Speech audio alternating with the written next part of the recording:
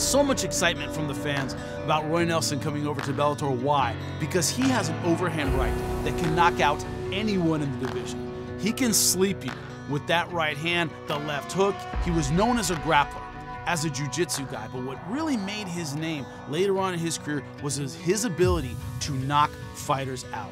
His willingness to stand toe-to-toe with anyone, to show no fear, to never back down, to laugh and have a good time as he knocked his opponent out. That enthusiasm infects everyone who watches him. That's why fans can't wait to see him. That's why the Bellator fans can't wait to see how he stacks up in the Bellator heavyweight division. But the person who's there right now to welcome him is Javy Ayala. And we saw against Sergey Kharitonov, you cannot look past this kid. He may look like he's having a good time, smiling, always a great attitude, always excited.